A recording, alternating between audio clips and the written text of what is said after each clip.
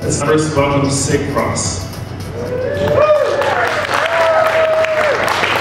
Thanks for those kind words about me, Richard. I really enjoyed them.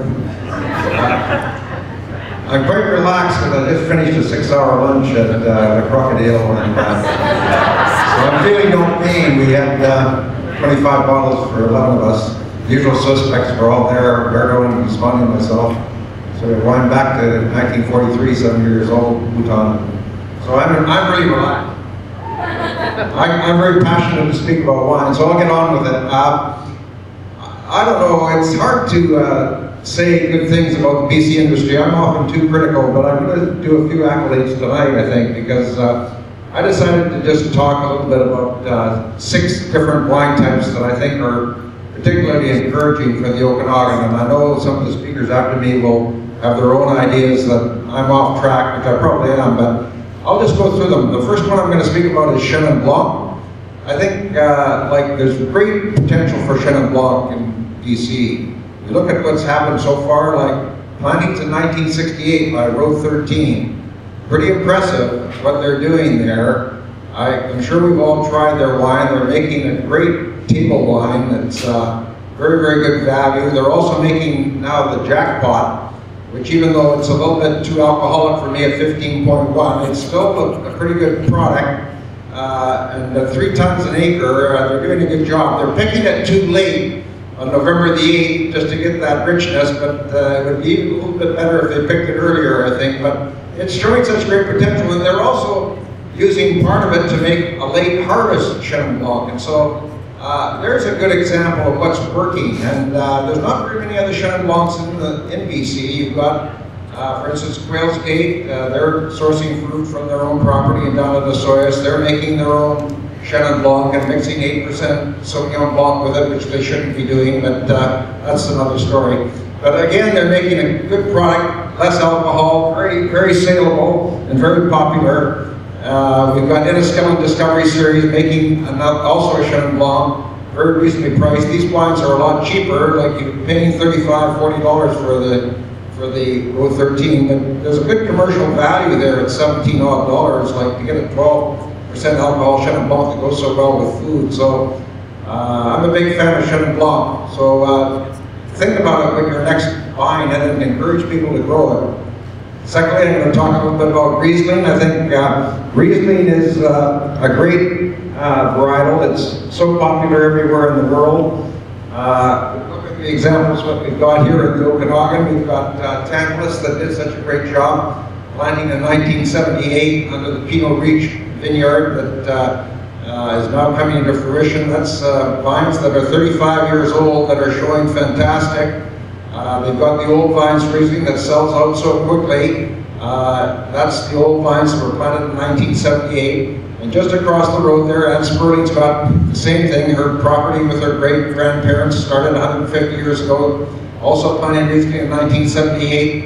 It also is so fantastic. But those vines have such good balance and that they age so well, and you can't go wrong. You can enjoy them as just an aperitif. You can have them with food of all sorts, and you can have them for dessert. But there's a lot of great Riesling out there now, like at the Lieutenant Governor's Awards of Excellence this year, the Synchromesh was a winner. It was just so fantastic. It's just sort of like Eden Valley or Clare Valley Australian Riesling, only better. But I love all the things that are being done there. Look at Cedar Creek. Look what Daryl Brooker is doing there. Like, he's got 2012 Riesling. He's got the regular, he's selling it at under $18. The wine's coming in at 9.9 alcohol. It's got fantastic 10 total acidity and about 12 grams of residual sugar, but it tastes so dry. And of course, he's also got his special reserve, which is only $5 more, but it comes in at 8 degrees alcohol, which is so refreshing. You can really drink a couple glasses of that, and you don't believe that wine's got sort of almost 25 grams of residual sugar because the acidity is at 12. It's just, I'm really a big champion of what's happening with Riesling here. I think Riesling is doing well in Ontario and some of the other places as well, but I think you can't go very far wrong to promote and encourage people to be growing Riesling. How much time do I have? But there's so many different people. I know Tim Pawsey, I'm just making a note here, he was so excited about Peller in the August edition of the Courier, saying that they were giving this wine away at $11. Like, how can you, even Tim Pawsey is recommending Riesling from Peller at $11, it must be good. I like also what they're doing, like they're growing it even like in Sedilka. Look at the Scout Vineyard at Borafino, and even what like they're doing at little farm, that they're doing a great Riesling there. And so it's not just growing in one area. It's not growing in Black Sage and Golden Mile particularly, but it's growing in quite a few areas. It should be encouraged. The third wine I'd like to talk a little about is white blends. White blends, I think, are a little bit underrated. They started a while ago, particularly with Sauvignon Blanc and Semillon, and particularly Jackson Drake Sumac Ridge did a great job with it. Mission Hill followed. Some of the smaller wineries tried to do a blend of that, but nobody would buy it because they didn't know what white heritage was, and they were able to sell Sauvignon Blanc as a single varietal, or Semillon as a single varietal, but they couldn't sell it as a mix, and so a lot of people abandoned it. But it's coming back. Like Clos de Soleil just won at the BC Wine Awards that we judged at the Okanagan Fall Festival. It's the best wine of the festival with their Capella. That's a beautiful wine at 12.3 alcohol that just sings of freshness and 90% Sauvignon Blanc, 10% Semillon. Like, that's a killer wine. We need to encourage more of these wines. And what I like about these blends is that they're now experimenting with other things. The hottest thing at the moment, in my opinion, is the white blends with Rhone mixes. And I opened at my house about a month ago some old wines from Twisted Tree, which is now Moon Cursive. It started in 2005. We opened up all the 2009 blends that they made.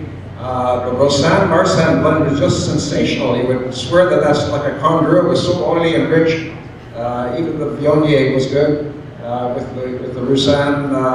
They're planning more of that. It's good cropper. They're only getting about 3 tons an acre. The Viognier is about 4 tons an acre, but it's economic. It's very popular. Even like Vieux Pan are making the Ava. They're doing a great job with that. It's a super wine. The 2011 had 78% Viognier and 11% of Roussanne and Marsanne. The 12 and the 13 are going to have more Roussanne and Marsanne. That's a real comer. You see row 13 doing the same thing with that thing. But I like also that there's other white blends that you should be aware of. Like, look at what Sink and Bob Tennant have done. Quit laughing in the back there, David. You're next. Look what they did with their thing. They took the Black Hills, got rid of it, took some property high up in Naramata, decided to plant El Reno and Bordeaux, and they just planted that. 2008, now they've got the first crop of it, the 2012 that they had out. That's very, very exciting. They had before that also the Figaro, which was again was the Roussanne Marsanne that purchased grapes. But I think all of these white blends are things to look at. So a quick summary on the whites. I highly recommend Chenin Blanc, Riesling, and white blends. I understand that Pinot Gris is the biggest planter. It's okay, but it's always boring. Chardonnay is planted. Some of them are good, but because we don't get enough phenolic ripeness, they're all over-oaked. They're pretty good. There are some good ones. But rather than go with what's happening, I think we need to look at these 3 different whites that are doing so well. On to the reds. Reds, I like to, in spite of Merlot being the biggest planted one, I think it's okay. It's a little bit boring as well. I'm a big fan of Pinot Noir. I think Pinot Noir is very, very successful in BC. I think it's going to get even more successful.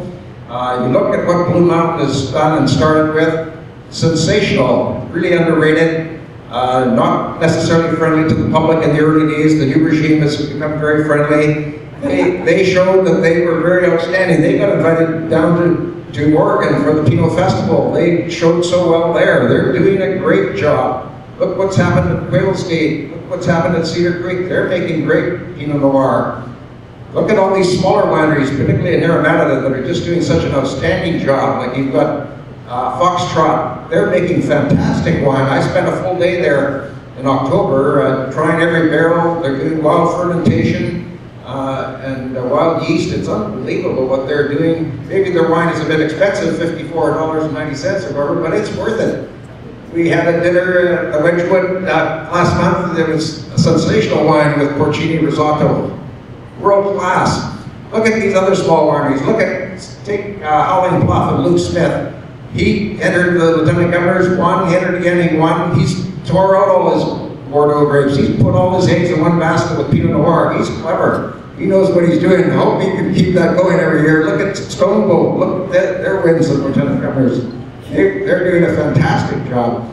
But at all these competitions this year, like, there's cheap Pinot Noir, and there is not really cheap Pinot Noir anywhere in the world. You try and buy Pinot Noir anywhere. And I know when Dave and I were down talking in Chile, we were talking about how Chile need to be more expensive with their Pinot Noirs because they're making such good Pinot down there as well. But I think that we've got a great opportunity here. Like you see Red Rooster, you see even Kelowna Artist Series, those wines are really cheap, 14, 15, 20 bucks. They're making great wines with Pinot Noir. I really support what's happening there. I could go on forever, but I've got a list here of so many people I wanted to mention, but I'm not going to have time.